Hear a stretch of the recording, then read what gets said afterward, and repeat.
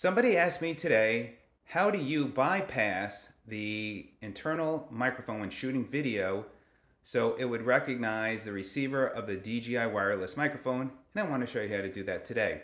And I am using the Google Pixel 7 Pro phone, so do keep in mind every phone is going to be different. And by the way, if you find this video of help, greatly appreciate a thumbs up. So I'm using an app to record this video, so it's going to recognize when I connect it, and then you'll hear my voice will change. But what you're going to see that will come on the screen is what you'll see when you change it in the settings. So let me go ahead, plug this into the bottom of the phone. And now my microphone's connected. Now this is what you will see when you change the setting on your settings for video, and I'll show you that now. So you want to make sure, obviously, before starting a video to do this. So what you're going to do is go into the settings. For me, that is on the top left.